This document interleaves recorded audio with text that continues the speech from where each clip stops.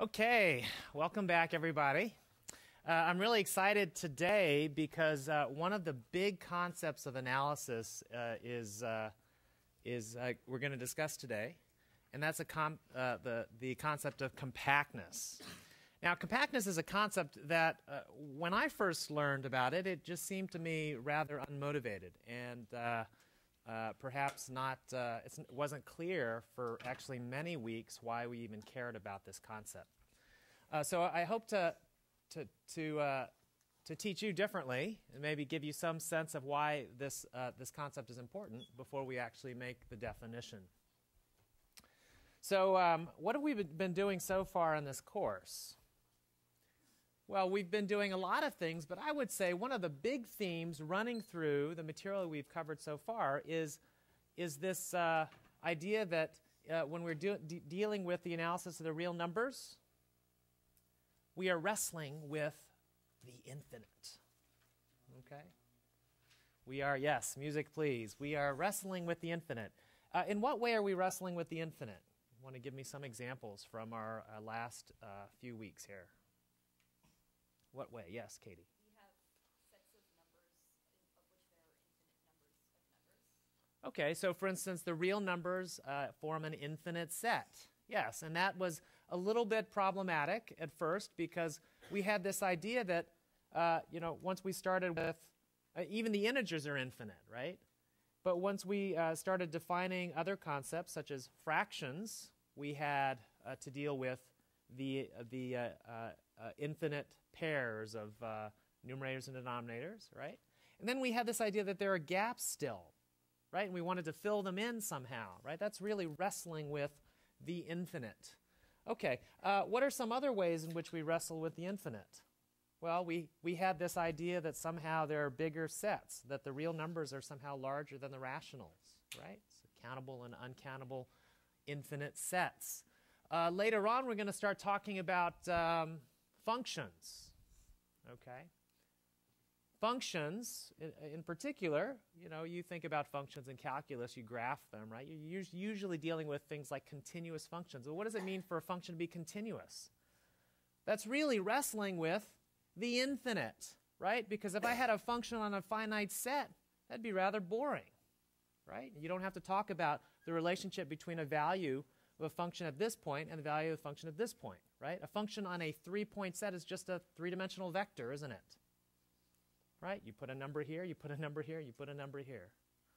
Okay, rather uninteresting from the point of view of analysis. We're going to start filling in the gaps later with continuous functions. Okay, so we are wrestling with the infinite in this course. And the other, of course, theme that I want to hammer home, if it hasn't already begun to show itself, is that finite sets are nice. Okay, why are finite sets nice? Well, they're small. That's one thing. Okay, there's only finitely many things. They're small. Can't say it any better way than that. Okay, of course, the associated concept here is boundedness, which we will talk about. What's another reason finite sets are nice? Well, they're closed sets. In fact, they're trivially closed. A closed set is a set that contains all its limit points, and finite sets have no limit points. Okay, so they clearly contain their limit points. This will become apparent why we care about this soon.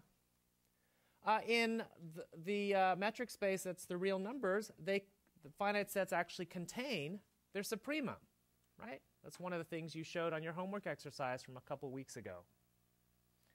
And if they contain their supremum, then we can rightfully talk about a maximum or a minimum, right? You give me a set of finite numbers, I can say there's a maximum and a minimum. What I mean is there is a supremum and it's in the set. Yes? With me? Okay, and one other reason we care about finite sets is that whenever you do anything with finite sets, the process terminates. Okay, so if I say I'm going to do something on a finite set, I know that there will be an end, that this process will end.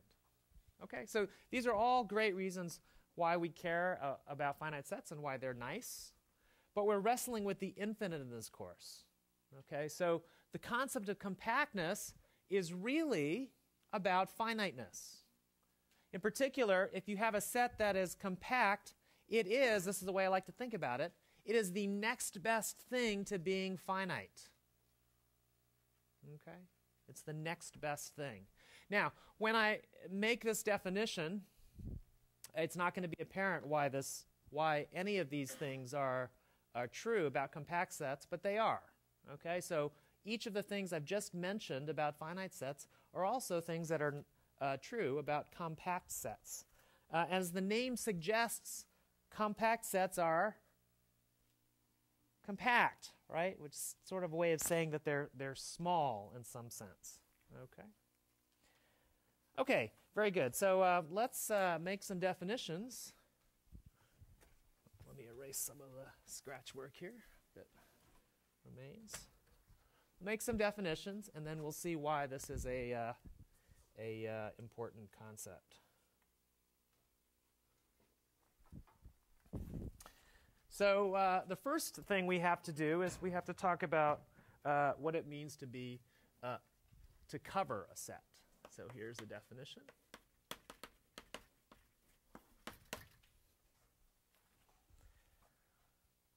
So what do you think? I'm going to make a definition of an open cover of a set. And as the name suggests, what do you think I might mean by the words open cover? Open cover of a set.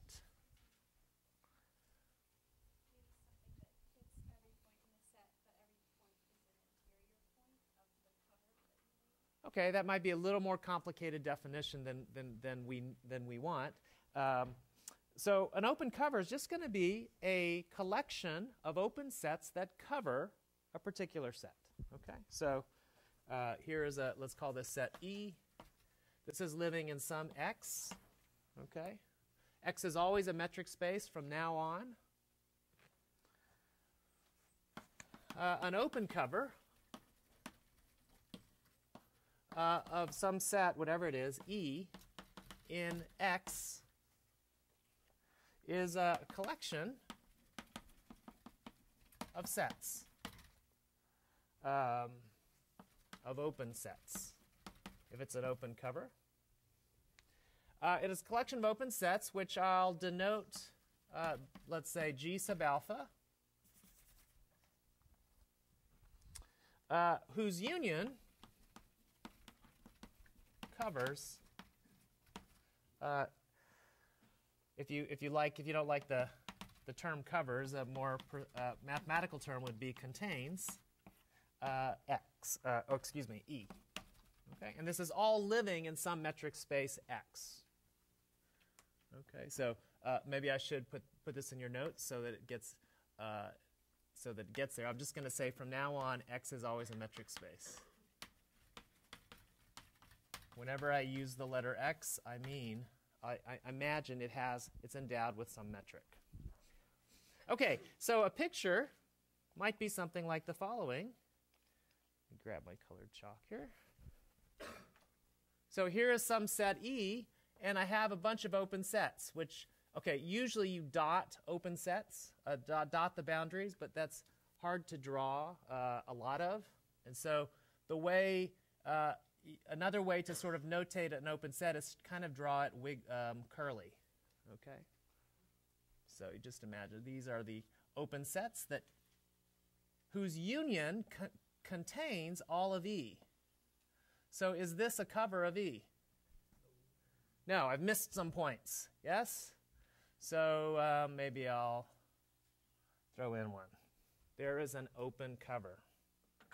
Okay. Okay, so any questions about the definition of an open cover? I should mention that sometimes we just say the word cover because we're never going to talk about any other kind of cover. Okay? Okay. And while we're at it, let me actually put another definition here. And that is the concept of a subcover. What do you think a subcover is? Take a wild guess. What is a subcover Yes.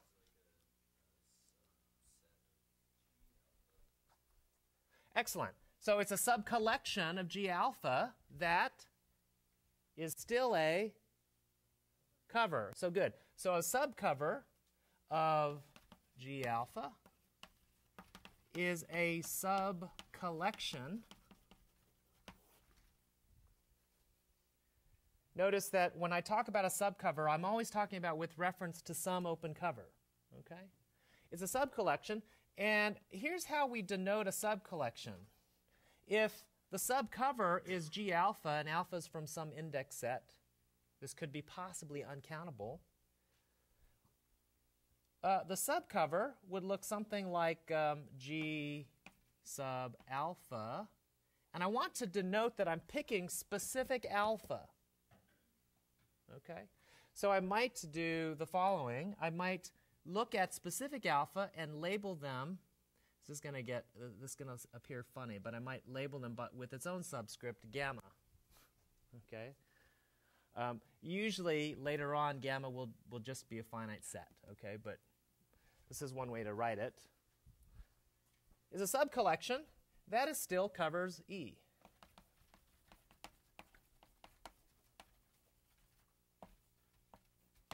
Okay, question. If I take a cover and I take the subcollection that's all the sets, is that a subcover? Yes, it's still a subcover because it still covers. I haven't removed any sets. In this picture, maybe E looks like, maybe E looks, let me throw another set in here. Would you agree that this set I just threw in is kind of extraneous? So all the green sets form a cover, but I don't need all of them. I could throw this one away. The rest would be a subcover. Happy? Okay. Okay, good. So two important concepts here.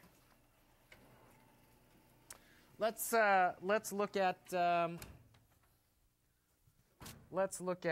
some examples, specific examples. How about an example in the real numbers? Let's look at the set. How about 1/2? Include 1/2, but don't include 1. So it's the half open interval.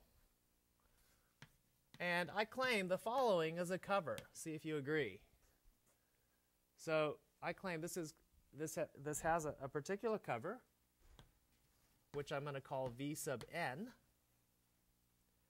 where Vn is a interval, an open interval, 1 over n to 1 over 1 minus n.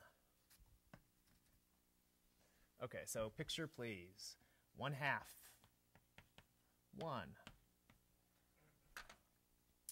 And what are the sets here? Well, I probably should start, so this isn't empty, I probably should start n at what? How about 3? Okay, so by subscripting it with an n, this is a collection that's indexed by the natural numbers, and I'm starting at 3, and this just means keep going. Okay. Okay, so what does this set look like? Or what does this cover look like? Each set looks like, the first set is 1/3 to 2/3, so it might look something like this. There's the first set. Yes? What's the second set? 1/4 to 2/4. 3/4. 1/5 to, I actually have to do math. 4/5. 1/6 to 5/6, etc. And you can keep going. You get ever increasing intervals. Yes? Are these open sets? Is this an open cover of the set that goes from 1/2 to 1, not including 1?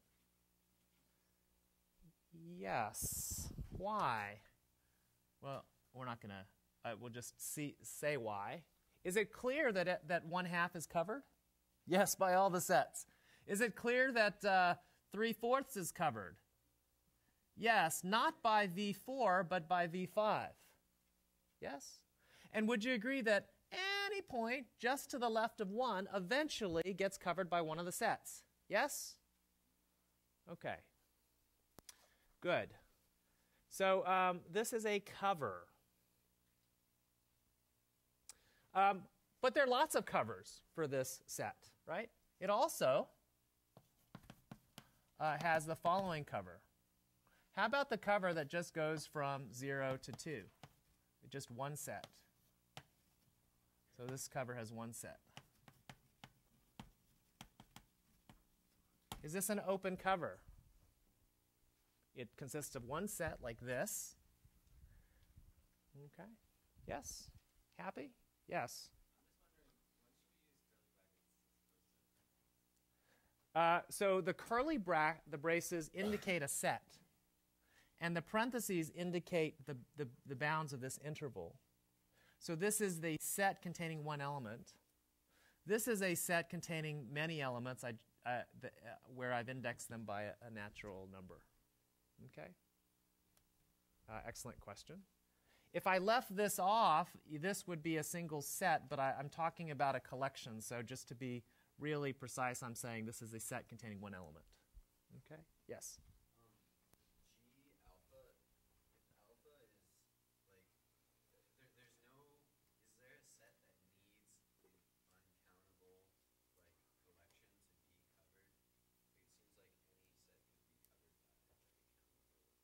Ooh, excellent question. So the question is, do we ever need an uncountable index set? And the answer is yes for some metric spaces, although it turns out for most of the metric spaces that we care about, you could have a countable collection, but sub-collection, right? But for instance, here's a cover of the real numbers. Let's take all balls centered at any possible point. That's an uncountable collection of open sets. Okay. So yeah, in fact, let's do this example here. Oh, so it has another cover. Also, it has this cover. How about the cover? Let's call this W sub x, where W sub x is, and this is all x in 1/2 1. So this is kind of a cute trick. I have a cover here where for every point in this set, I have an open ball around that point. How about an open ball around x of radius 1/2? Would you agree this is a cover of the same set, and basically around every point I'm taking a ball of a particular radius? 1/2 is huge, actually, right? So this is much, the picture is bigger. But okay, to make this just a little more interesting, let's make this 1/10. How's that? Then that's more like this picture. Would you agree that this cover is just consists of a bunch of balls around points? And how many of them are there? Uncountably many, one for every point between 1/2 and 1. Are you with me?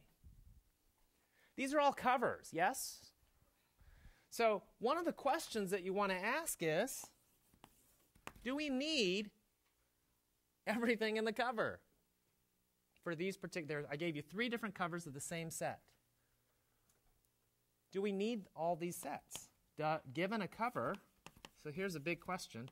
Given a cover, do we need all these sets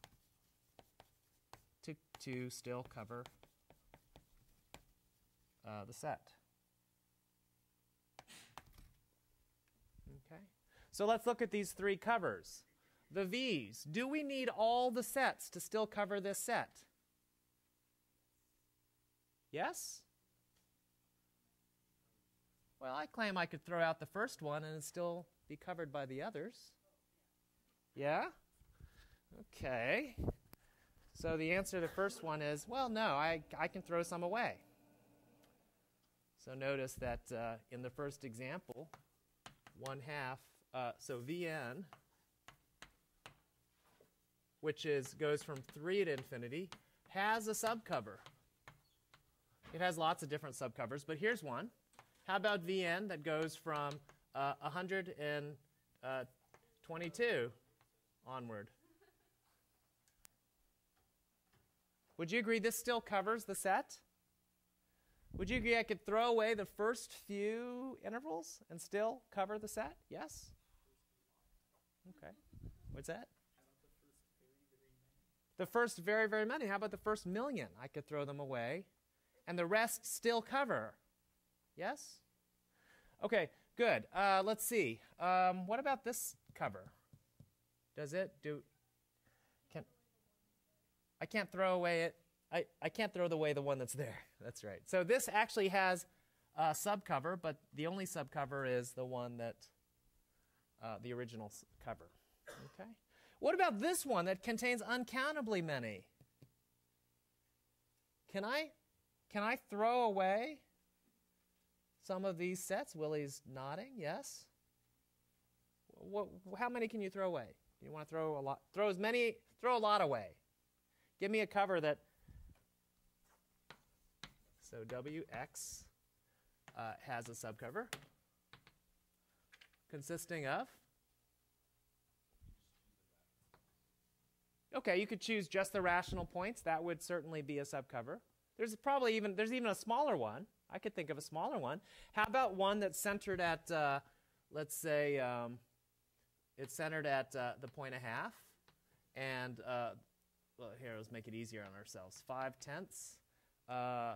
If it's centered at 6/10, these are radius a tenth, right? So they'll overlap.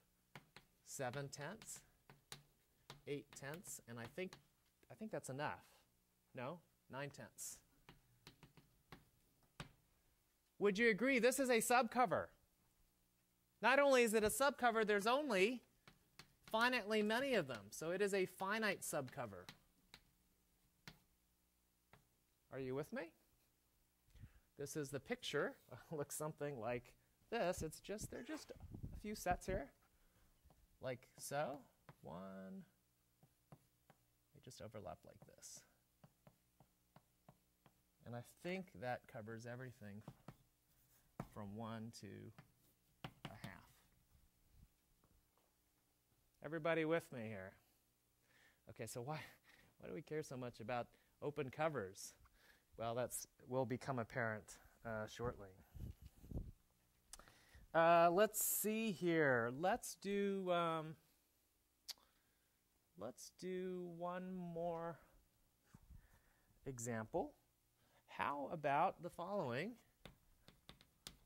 Suppose I took this set. How about 0, 1?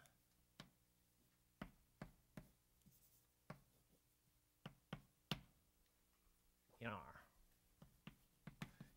By in R, I'm telling you what metric space I'm in, so you know what set to pick the open sets from.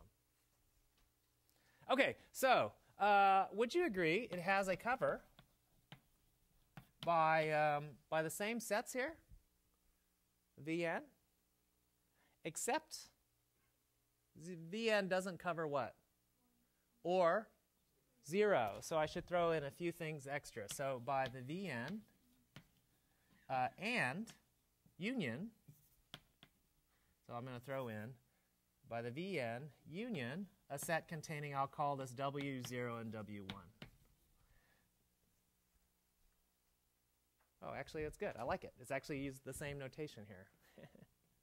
Okay. So it'll be W0 and W1 basically cover the endpoints. 0, 1. So these special sets, purple sets, W0 just goes from -1/10 to 1/10, and 1. So this is W0 and W1. And all the other sets look like before. Would you agree this is a cover of this interval? Everybody say yes. Okay. Do I need them all? Does it have a subcover that's proper, that doesn't use them all? Which ones can I throw away?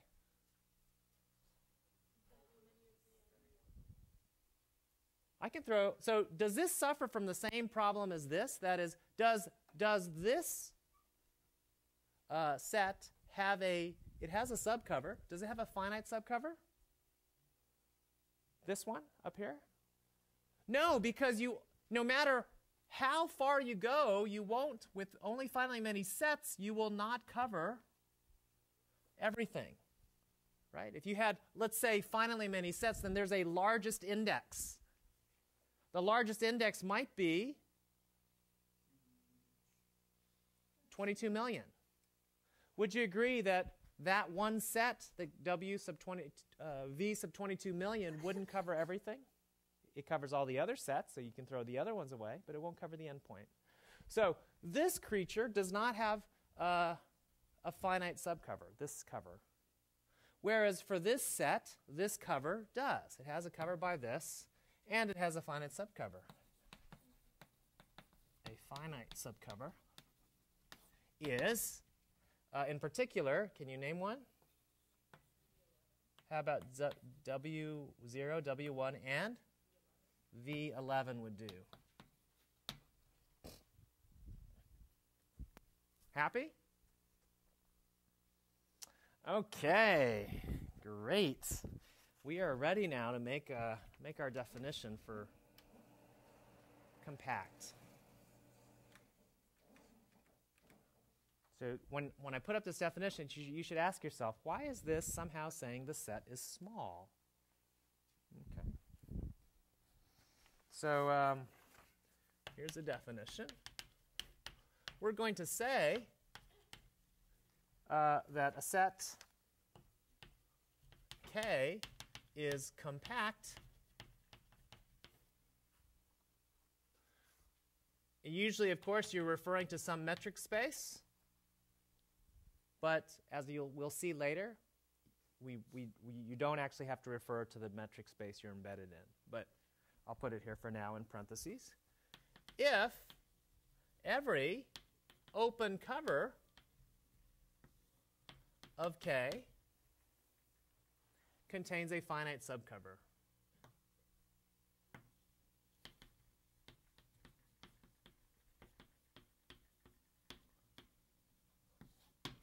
Okay, this is the huge definition, so I'll box it.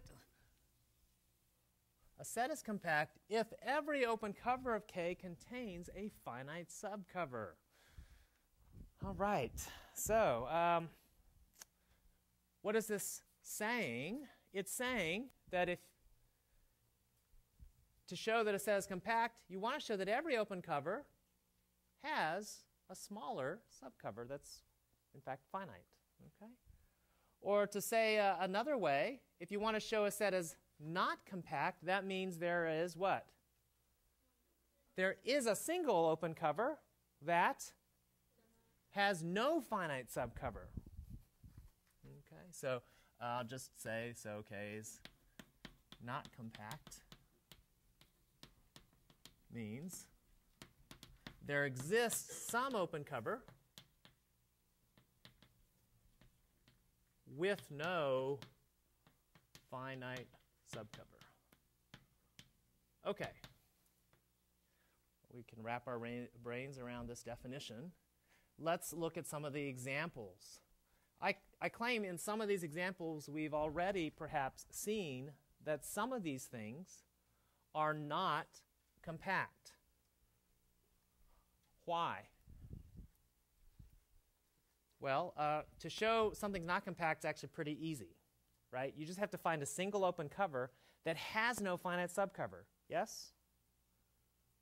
So, is 1/2 1 compact? No. What do you mean no? There's a cover that's finite.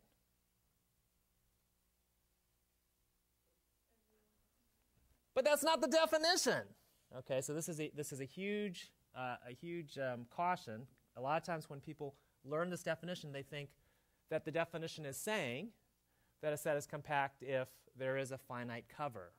That's not what this definition is saying. Okay, so let me just say, warning. We are not saying this definition is not saying there's a finite cover. That's not what we're saying. Clearly not what we're saying, because every set has a finite cover. Just take the whole metric space. Isn't that an open set? Yes? That will cover everything. So this is what we're not saying. Not saying this. Okay, good. 1/2 1 is not compact because there is an open cover with no finite subcover. Which one? The VNs. Okay, so example 1/2 1 is not compact. And I'm going to abbreviate compact by CPT. And this is witnessed by the fact that the VNs, see the VNs. Maybe that's just what I'll say. Happy? What else do we know is not compact? Let's do another example. How about Z? I claim Z in R. The subset of the consisting of the integers I claim is not compact. Can you see why?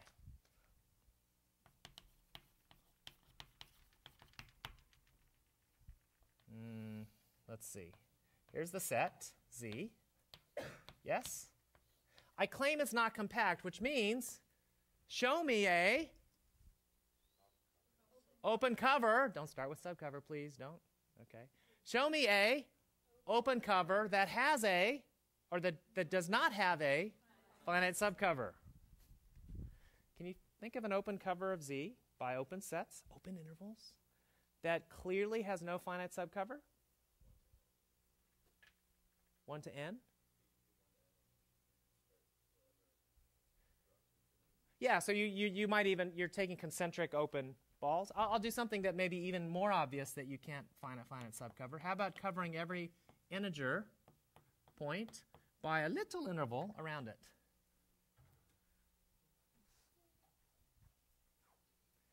Can you argue why this has no finite subcover?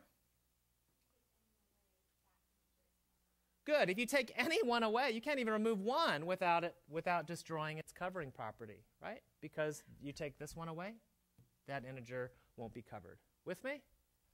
Okay. So Z in R is not compact. What about the closed interval 0, 1?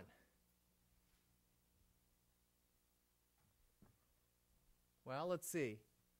This particular open set, this particular cover, open cover, has a, does it have a finite subcover? Yes. Okay. Does that mean it's compact? Not necessarily, because I need to show that every open cover has a finite subcover. So 0, 1 may be compact. We don't know that yet. Although secretly, of course, I do. I know the answer. Okay, but I want to let you, if you don't know the answer, puzzle over whether this is true. 0, 1 may be compact, but I'd need to check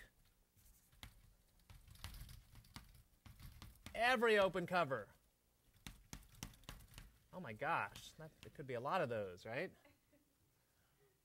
Or prove a theorem. Okay, so that's what we're going to do later. Okay. All right. Let's see. What else? By the way, notice with 1/2 1, it's not compact because there is an open cover with no finite subcover. But that doesn't mean that there couldn't be some open covers with a finite subcover, like the W's. With me? So this is just to show something's not compact. It's generally a lot easier. You just have to exhibit an open cover with no finite subcover. Okay, so here's a question. We said something about open sets. We said something about compact sets being somehow the next best thing to being finite. Yeah? Okay, so it sure would be nice if finite sets were compact. Are finite sets compact? Yes? So theorem, finite sets are in fact compact. Let's see, you can give me an argument. I know you can. This is actually an example where you can show every open cover has a finite subcover. Proof. Let's suppose you have an open cover. Consider, a way of saying look at, some open cover. This is an arbitrary open cover, so G sub alpha. So let's see, I'm going to draw a picture here. It's probably easiest. Here's a picture. And here are some open sets that cover this finite set. How about this one? How about this? How about this? How about this? How about this? And maybe there's like, concentric circles here, and there's lots of them, maybe infinitely many. And maybe there's lots that cover a particular point. Can somebody give me an argument why a compact set, why a finite set, this open cover has a finite subcover? Can you think of finite subcover? Yes.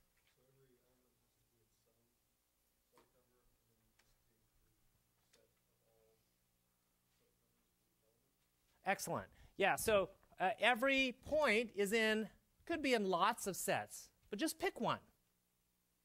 And when you pick one, you can pick one for this, pick one for this, pick one for this, pick one for this, and pick one for this. Would you agree it's now covered? So that is a finite subcover. So how would we write that? Let's be careful. So consider open cover G alpha. Let's say it covering our finite set x1 through x sub n.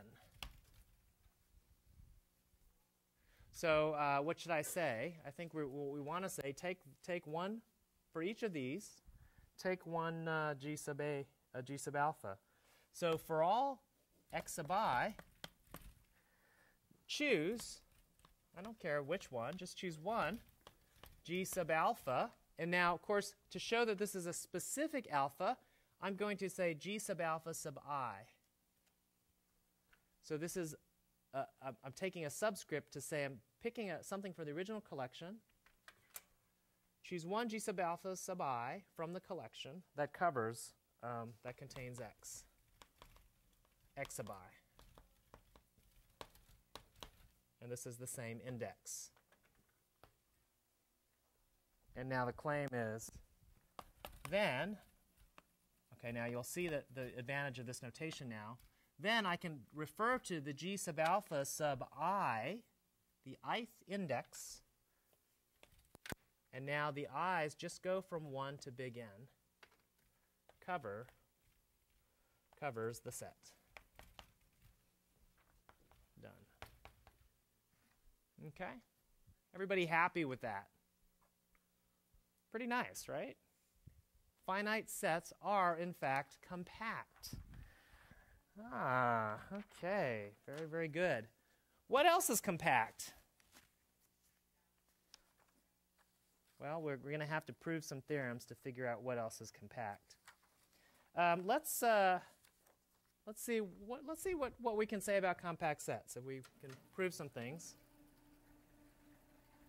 might give us some intuition for what compact sets look like. We really have no intuition yet.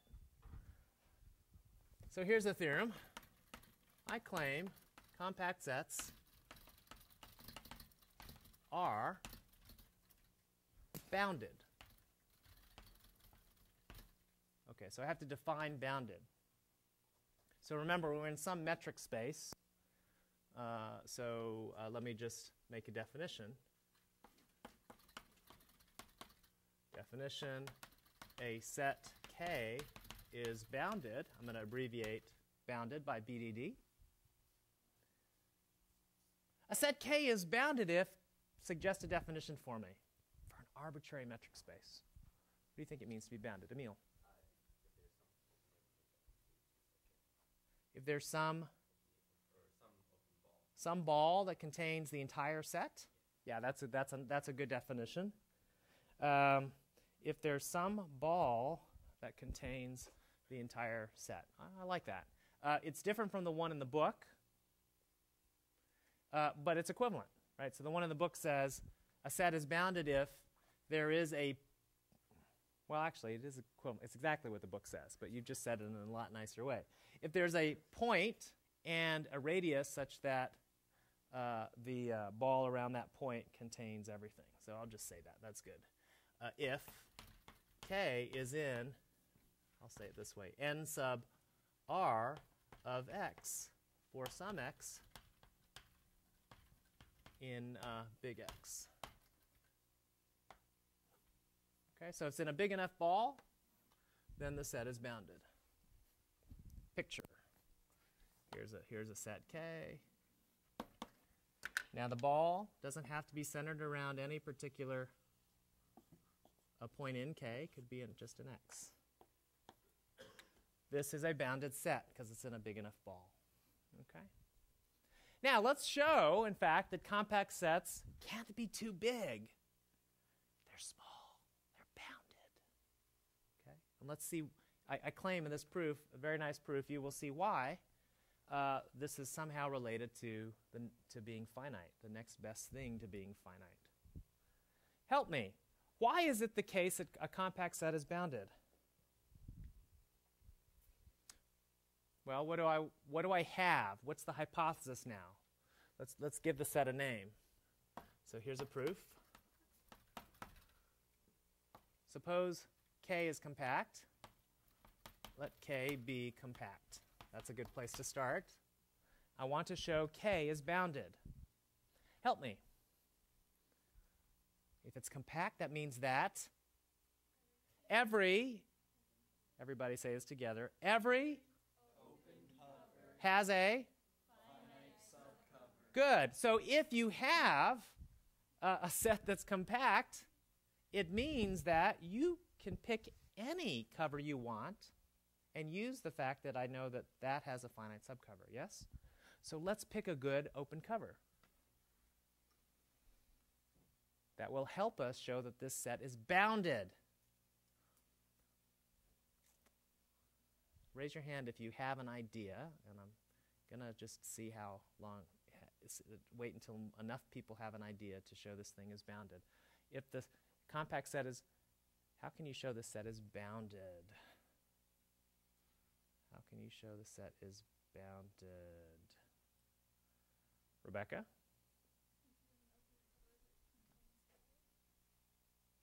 Okay, so we want an open cover that contains K. Which one? Oh, okay. If it has one set in it, I guess it's, what set would that be? Now, of course, how do you know there is a neighborhood that contains K? You want it to, but now what you would have shown is that any set, if your proof were true, that would show that any set is bounded, which is definitely not true, right? And the problem, of course, is the one set that might contain K might be the entire metric space, right? It's not necessarily a neighborhood. So can you think of some open balls that cover this that might be helpful? What do I want to do to show that this set is bounded? I really want to do what? I want to show that, in some sense, the distance from this point to some other point can't be too big, yes? So it might be helpful to cover the set with a bunch of balls of what radius? I don't know, pick one. What if I had balls of radius 1? So let's start with now another picture. If I had a bunch of balls of radius 1, that's a lot of them, isn't it? I could use that trick over there. Do you see the W sub x's? Okay, I'm not going to draw them all. But you can't stop me from dropping them all. Okay, but I'm not going to. Okay, there's a lot of open balls here, yes? Radius 1. What's compactness going to give you? A cover by finitely many. Now, why would that help you show this thing is bounded if there are just finitely many balls of radius 1? Suppose there were 17 balls of radius 1 now that covered this thing.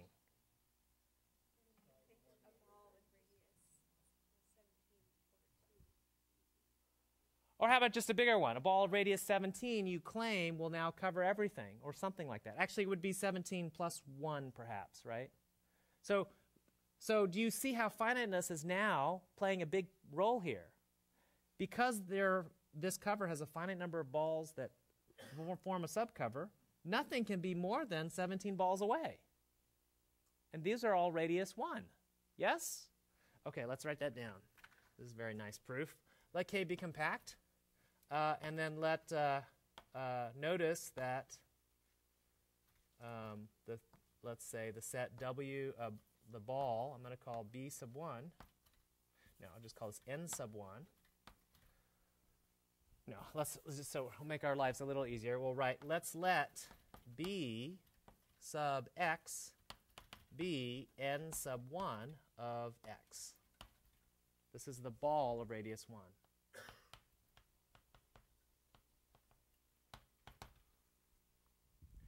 So now the first thing to note is that you have an open cover. So the one open cover might be, let's take the ball B sub X such that X is in K. Would you agree that's exactly like this example here? This is just a ball around every single point of particular radius. Yes? Happy with that, Drew? Happy? Okay. Okay. And now Sarah's thinking, oh, this is an open cover.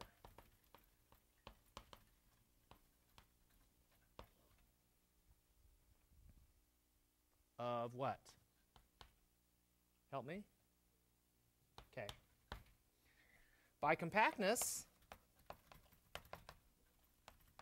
of K, there exists a what? There exists a finite subcover. Now, how would I denote the finite subcover? Remember, this is indexed by X. So I should, Steve is thinking, I should just do what with the x's? If I want to indicate somehow they're finitely many. How about indexing the x's by numbers? So let's do this. There's a finite subcover B of X sub I, where I goes from 1 to some number n. Happy with that? Yes? Okay, we're almost there. Ran out of space on this board. What should I say now?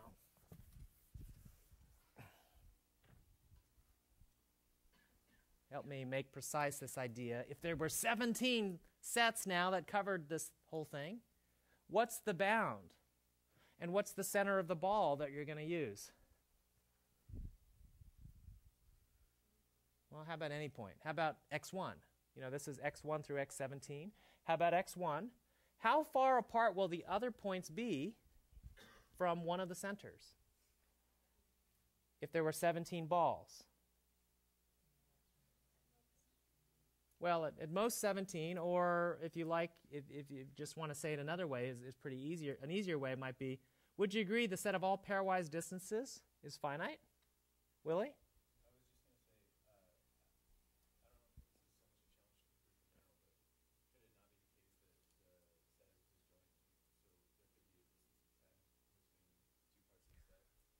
Excellent question. Yeah, so what if the set is disconnected and you had 17 balls? So this is still part of K as well. So that's one of the problems with this crude picture is that if there were 17, you might not have any relationship between these two, right? And so that's why I'm going to recommend another strategy. Because if you tried to write this proof down, you would fail, right? Because of exactly this issue. So another way to do this is to look at all possible pairwise distances. How many such distances are there? finitely many. Therefore, I can take the maximum. That number is achieved because it's a finite set. That maximum is a maximum distance between centers. So then how much farther can any other 2 points be? 2 more, if you happen to be right at the very edge. Here's one center, here's another center. The points that are farthest from these balls is this distance plus 2. Yes? And that, would you agree, Willie, solves the disconnected picture? Beautiful objection. And we've taken care of that. So here's what we're going to do. Let's let big R be the maximum of the pairwise distances dxi, dxj, where xi are I and j are between 1 and n. And now you should tell the reader that this maximum exists because what? Because what? Set is finite. The set x1 through xn is finite. Okay? Happy with that? Okay, so then here's the ball. We claim some big ball around x1 of radius. How about big R plus 2? That would do, wouldn't it? Contains all of k. Now, there's something to show here, but I'm not going to do it, but you can see what to do, right? If you want to show this contains all k, you would use what? What property of metrics is going to become really important in here? Triangle inequality, because you're just bootstrapping from one point to, every point is in some ball, xj. Distance from x1 to xj is bounded by r, and the other distances are bounded by 2. Actually, in this proof, I didn't even need xi, xj, did I? I could have replaced this by what? x1, xj, and take that maximum. Okay. All right. Everybody happy? What have we just done? We've defined compactness in a very curious way. We have shown that compact sets are somewhat like finite sets. Finite sets are, in fact, compact. Compact sets behave in the same way finite sets do, namely that they're bounded. Okay? And so I want to take a couple-minute break, and after the break, I want to show you that the concept of compactness is an intrinsic notion of the set, and it doesn't matter what metric space you're in. Okay? So let's take a couple-minute break. Okay. Let's resume. So we have this property of a set that we call compactness. And of course, we've learned lots of other properties of sets, right? A set could be open, a set could be closed, one set could be dense in another set, etc. These are all notions of definitions that we've learned for sets in Rn. What I want to show you is that the notion of compactness is actually an intrinsic property to the set. It doesn't matter what metric space you're in. That's different from some of the other notions. So for instance, if you think about an open set, would you agree this set is open in R? Yes? Yes? But if I view this set as being embedded in R2, this set is no longer open, is it? Not every point is an interior point. Certainly, and what's wrong? In R, a neighborhood looks like this, doesn't it? But in R2, what does the neighborhood look like? It looks like a whole disk, doesn't it? And so this particular set, as a subset of R2, is no longer open. Are you with me? Okay. So it's not open. in R2. As, what do I mean? Well, I'm viewing this now as a subset of A, B, where it's the y coordinate 0, A0, where A is in 0, 1. So viewed as a subset of R2, it's no longer open. So openness actually depends on what set you're in. Yes? What I want to show you is that compactness does not. Okay? But before I do that, I have to explain to you now how we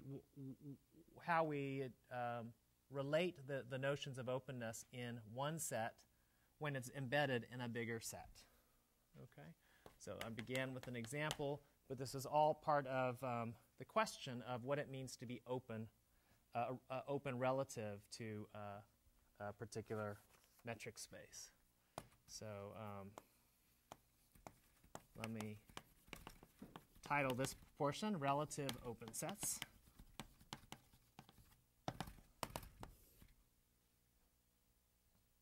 So let's be very careful about what we mean by open. We defined what it means for a set to be open before, but now let's think a bit about the metric space that we're in. So suppose you have, first of all, would you agree that if I had a subset of a metric space, Y, and this lives in some X, would you agree that Y is also a metric space? Why? X has a notion of distance, a metric, yes? And therefore, you can apply the same metric to the points in Y, because it's just a subset of X. Are you with me? Yes? Ah, okay. So we say that Y inherits a metric from X. Okay, this is Y inherits a metric from X. So Y is in X, that's metric. Then Y is a metric space. And then Y inherits a metric from X. Okay, so picture in your head is something like this. Here's a metric space X. Here's a smaller set, Y. Okay. And it's also a metric. Okay, so if we're going to define what we mean for a set to be open in Y or in X, we need to come back to the definition. A set is open if every point is a interior point. Oh, but what does it mean to be interior? A point is interior if it has an open ball around it. It's contained in that metric space, yes? Clearly, it's what you meant, but now we have to worry about which metric space we're talking about. Okay? So let's talk about what it means to be an open ball. Can you see a situation in this picture where the notion of open ball in Y and open ball in X might be different? Yeah. How about a point over here and a ball around it might look something like this. In X, here's an open ball. An open ball should be the same radius, but okay. You get the picture, yes? Now what's an open ball in Y going to look like? I mean, this is distance R, isn't it? Some radius R, that's an open ball.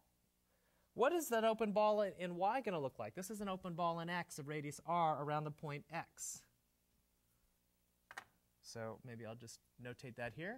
That's n sub R of X in big X. What about if I'm just talking about the space Y? What is the open ball going to look like? It's going to be smaller? Smaller radius? No. Same radius, but what? It's going to be just the stuff on inside of Y. Yes? So that is n sub R of X in Y. Everybody see the difference between the two pictures? Okay, good. So now the question remains, what's the connection between sets, general sets that are open, not just open balls, General sets that are open in Y versus general sets that are open in X. So same picture. Here's, oops, X. Here's Y. Okay.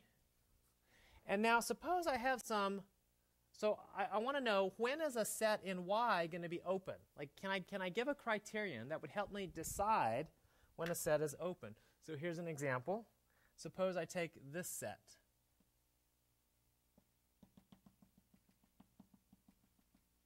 Is this set of all stuff on this side, is this open?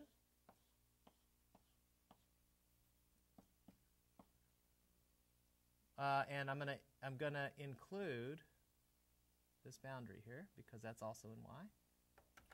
So how many people say this set is open in Y? How many people say it's not open in Y? Okay. Why not? What's it mean to be open in Y? Well, it means every point is a what? Interior point. Is this point an interior point?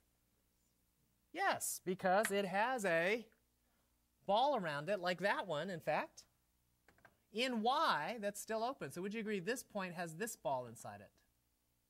This is the open ball around X that's in Y. Yes? Okay, well, that point has is an interior point. Some of you said you don't believe this set is open in Y. If so, you have to show me a point that's not interior. What's a point that's not interior? Any point on where? On the edge? You don't think this is interior? It has a ball around it in Y. That's contained around the point. How many people think this set that I've drawn is open in Y? Okay, more of you now. Do you agree? It has neighborhoods. It's just that you forget everything outside, and it's still, this is definitely all the points in Y that are distance R from this point X. Yes? With me? Okay, very good. So, this set is open in Y. Is it open in X? No. But is there a relationship between sets that are open in Y and sets that are open in X? I claim there is. A very nice criterion. And the criterion is a set is open in Y if there, it turns out, if and only if there exists a set in X that is open, whose intersection with Y is this given set. Okay, so let me call this set a name. We'll call it E. And here's the theorem. Let me just make the definition so that we have this here. So a set is open. A set U is open in Y, and the book says open relative to Y. You often hear that. If, this is what it means. So this is a definition. It's a definition if, right? It's not a conditional if. If every point of U is an interior point of U. And of course, the key difference here is that the notion of interior means using neighborhoods in Y. With me? Okay, using those kind of the funny possibly half cut off disks, right?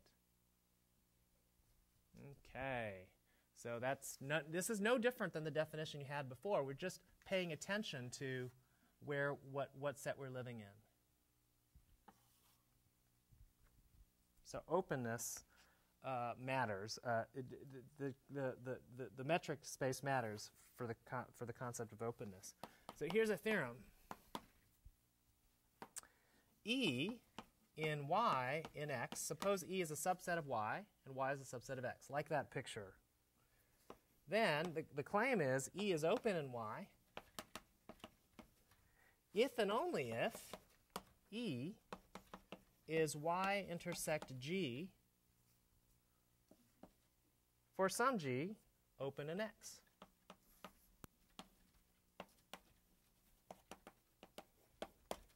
That's a very nice criterion because it allows us to pass between sets, open sets in one space and open sets in a bigger space.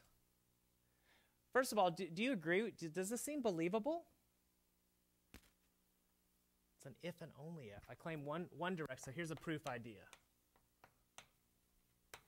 One direction it should be fairly obvious. Would you agree that if you have a set G, then its intersection with Y has got to be open in Y? Why? What does that mean to be open in G? Well, it means that every point has a neighborhood around it in X that's also in G, yes? So in Y, what's the neighborhood you're going to use? The same one, but just restricted to Y. Yes, Lindsay.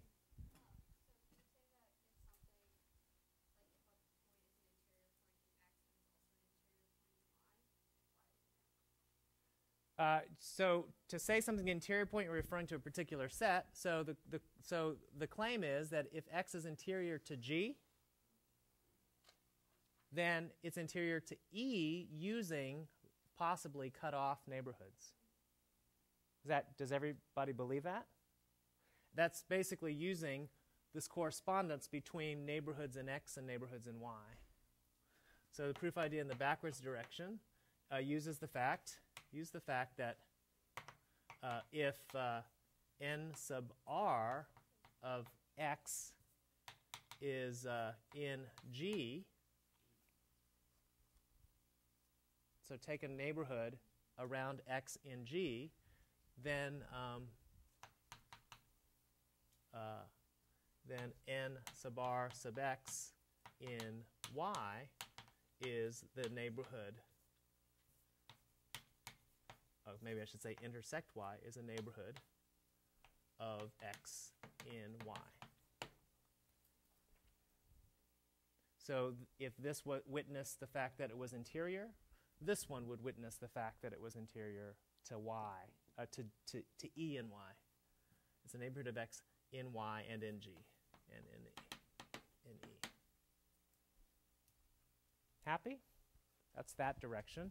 What about the forward direction? Help me. If a set is open, look at the red set here. That means that around every point there's a neighborhood, but possibly a cutoff neighborhood that's in E. Can you think of a set big G that would also then be open? Suppose you have a bunch of cutoff neighborhoods. What could you do to those neighborhoods? Include the stuff that it suggests, yes? And then what will the set G be? Well, what is it? Define G. Yes, union all these neighborhoods. So if I missed this part, include it. So then why is the union of a bunch of open balls open? Well, by definition, because every point now has a neighborhood, it shows that it's interior. Okay, great. So in this case, if E is open in Y, E open in Y means every point X has a neighborhood, n sub r of X, that's completely in Y and in E. But then the same neighborhood in X can be used, and I'll take the union of all these for all the points. Which points? Oh, so this R depends on X, n sub R sub X. X for all X in E. Then this in X is an open set, is open. So we'll call it G. That completes our argument. Okay, any questions about this proof. Basically, the upshot is I can tell when a set is open in a smaller space just by seeing if it's the intersection of something from the bigger space. Okay, that's also open. Okay, so what we want to do next time is I want to show you then that if you say a set K is compact in X, it's equivalent to say a set K is compact in Y is equivalent to saying a set K is compact in X. So compactness really doesn't depend on the metric space that you're in. To say that a set is small really doesn't depend on the space that you're in. Okay? And then we want to show some other analogies with finite sets. So that's next time. Okay, stick around.